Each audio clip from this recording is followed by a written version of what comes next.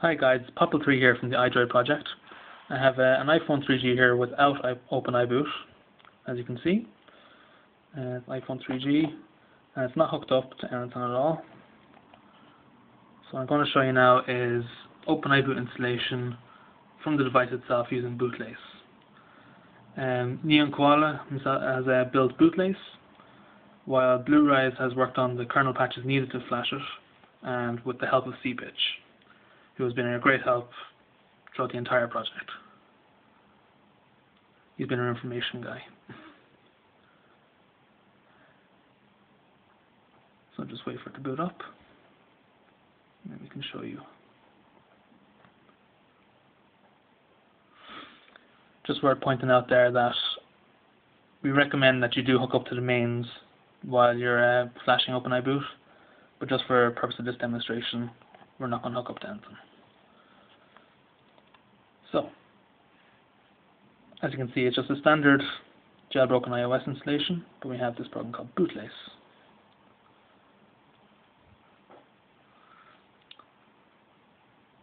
So that's just going to download the kernel and do the patches.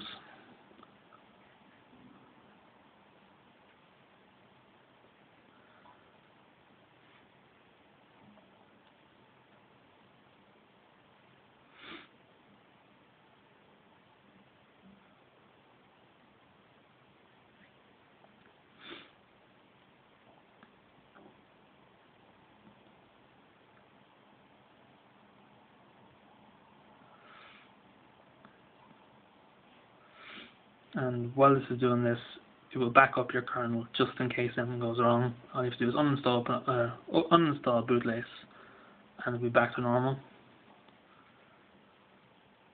But we've been testing it now, and all bugs seem to be eliminated. All major bugs, anyway. This will be released soon, but without iPod Touch 1G support at first. It'll only work on iPhone 2G and 3G.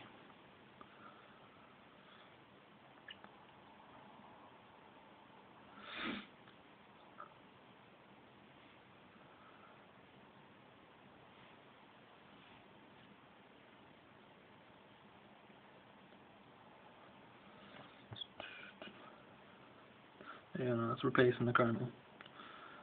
Needs to reboot.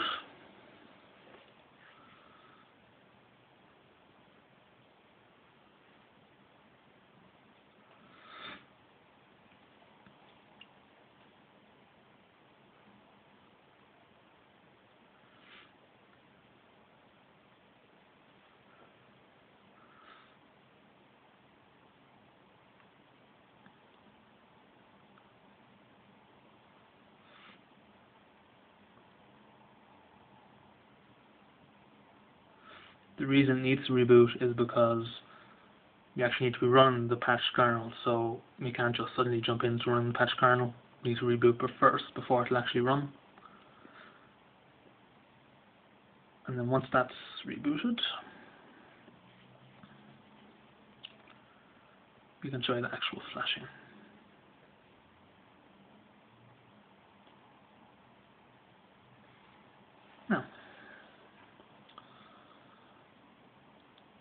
So now we run Bootlace again.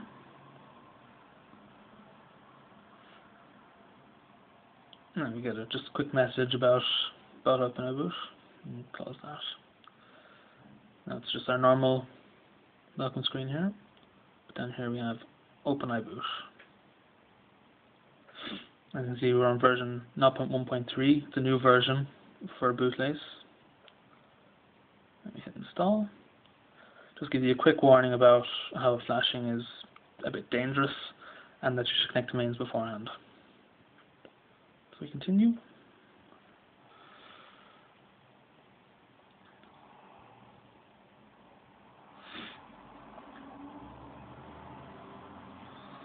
And this is the actual flashing of OpeniBoot taking place.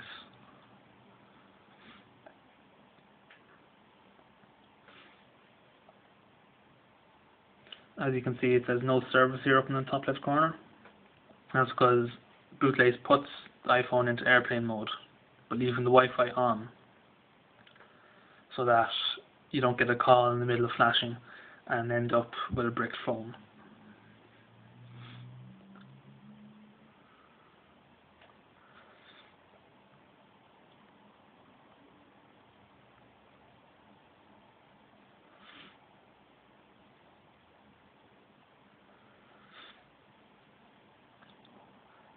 The time it takes seems to roughly take the same amount of time as with using load IBEC and OABC on the laptop or computer, apart from the kernel patches obviously, but the actual flashing itself, roughly around the same time.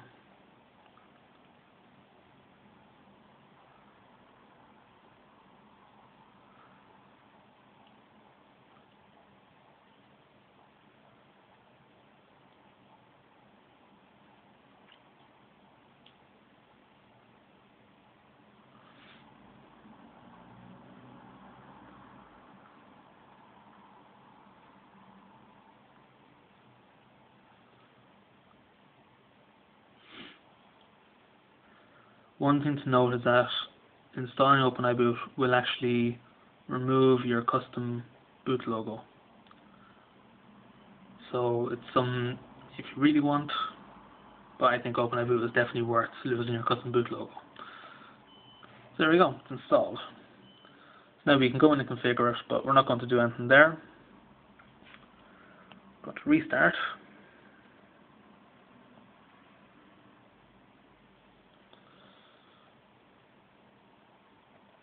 Now when we turn on,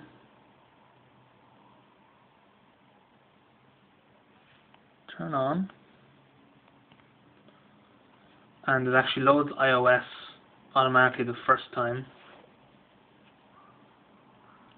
I think that's currently just an issue with OpeniBoot, and it should be sorted by the time Bootlace 2.1 is released. So I think if I just do a hard reset here. Now when we turn it on, you see OpeniBoot without ever hooking up to anything and without ever using a PC. So that's the future for the iDroid project, and I hope you enjoy it when it gets released soon, but without iBoot Touch 1G support at first. But it will be coming. Thank you, this is Papa Tree, and